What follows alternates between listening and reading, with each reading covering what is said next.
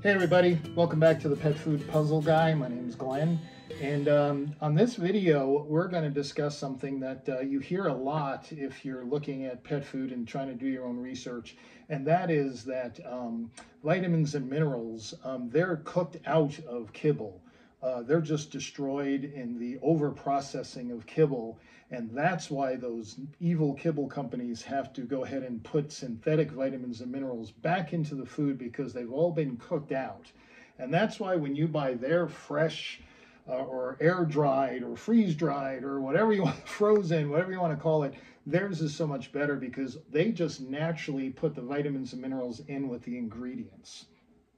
And I have to admit, that sounds so great. I mean, if you're into all natural, you buy your own food at Sprouts or Whole Foods, you know, and so you want to do that for your pet. So that just sounds so great. I don't want to give it synthetic vitamins and minerals when I can just feed real ingredients. They love that word real, and fresh ingredients and whole ingredients, and get all the vitamins and minerals that my pet needs. That just sounds so good, doesn't it? So first of all, the whole idea that all the vitamins and minerals are cooked out of the food because it's cooked at such high temperatures and it's over processed and all that. First of all, that's just BS, okay? Is there a certain amount of denaturing of vitamins and a few amino acids? Absolutely. Easily corrected by either adding a little more of that ingredient or by supplementing different sources, or especially when it comes to vitamins and minerals, we can easily replace anything that's lost in the cooking process. That's not a problem. But the bigger question really is, which is healthier for your pet?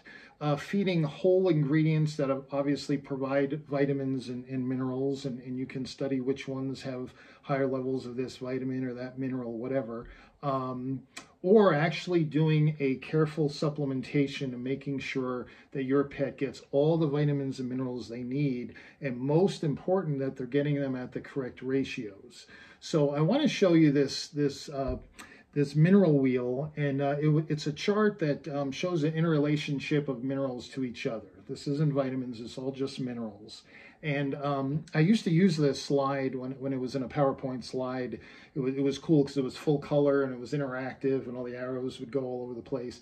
So I'll put it up here, but basically it's going to be an eye chart. I'm sure you're not going to be able to read a lot of it, but basically you'll see there's minerals around the circle, and it shows you lines, and those lines you probably can't tell, but there's directional arrows on there showing that calcium goes down and it hits zinc, and phosphorus hits zinc, and calcium hits phosphorus. And what it's basically showing is the interrelational effect of each mineral on other minerals. And what it's pointing out is that if you have an excess of a mineral such as calcium, guess what? It will bind the zinc and you'll have a zinc deficiency. Or if there's too much calcium and the ratio of calcium to phosphorus is incorrect, you'll have a phosphorus deficiency. Even though there's enough phosphorus in the diet coming from whatever ingredient, there is going to be a deficiency because of the excess calcium, okay? Iams had a problem with excess calcium back in the late 80s, and black dogs that were in dog shows were turning red. The black coats were turning red, and they found out it was due to a zinc deficiency. There was plenty of zinc in the diet. The problem was there was too much calcium. And many of these breeders were adding calcium themselves. So what is this point? What's the whole point of this wheel? What is the story? And I have to shout out to Abby, a young lady that I met on Facebook in a conversation, of course, about pet food.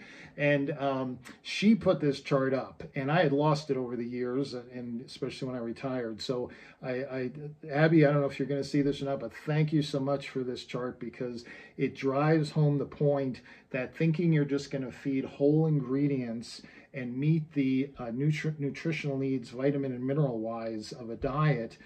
Sure, you're adding vitamins, you're adding minerals in those different ingredients, but the ratio of those, you have absolutely no control over or idea of what you're really delivering.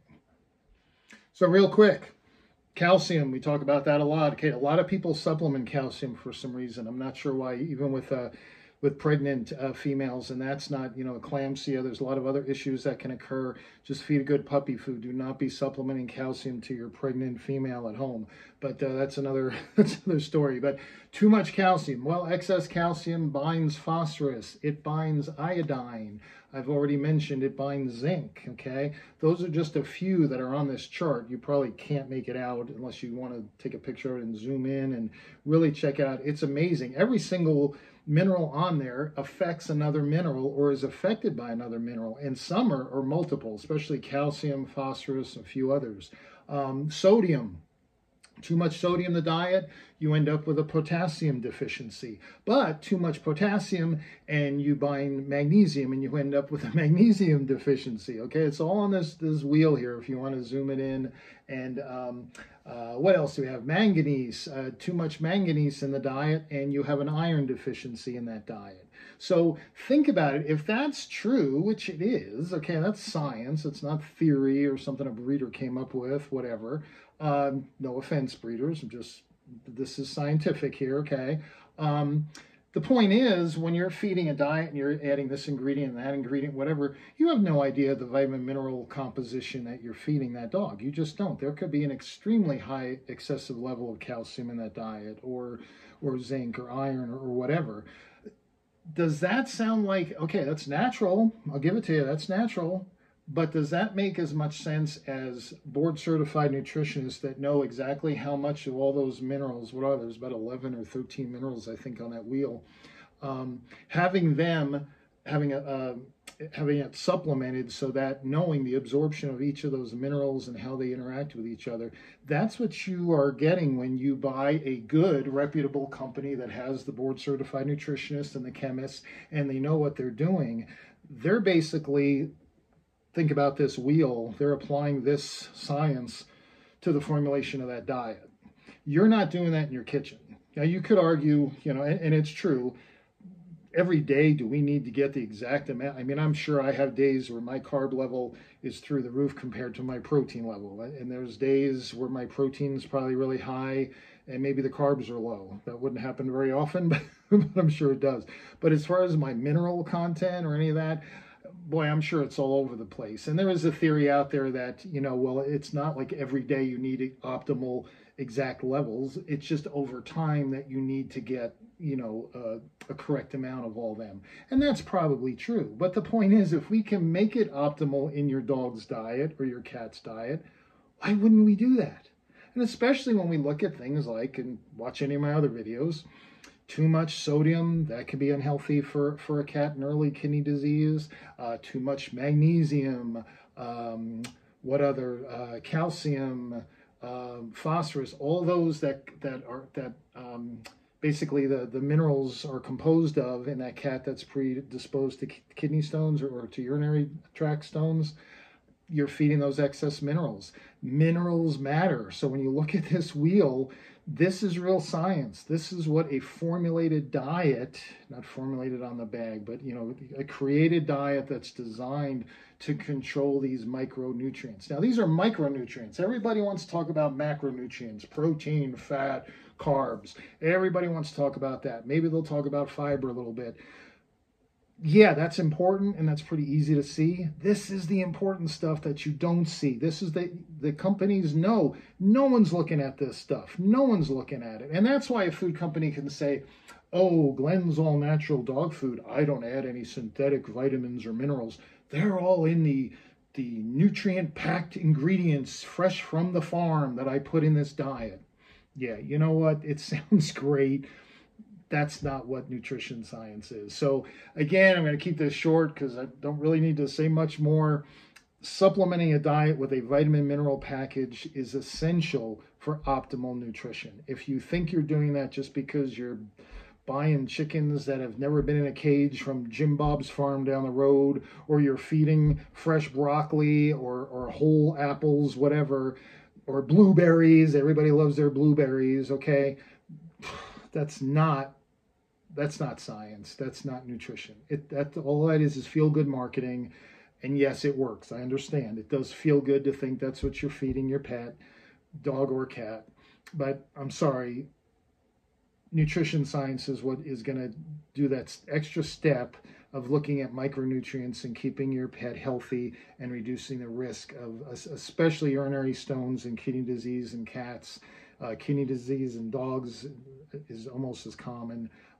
So that's what you're paying for in a good diet that actually does that. So again, I'm very thankful for Abby for putting this chart out there, because I really missed not having it, and it explains it in picture form much better than I probably just did.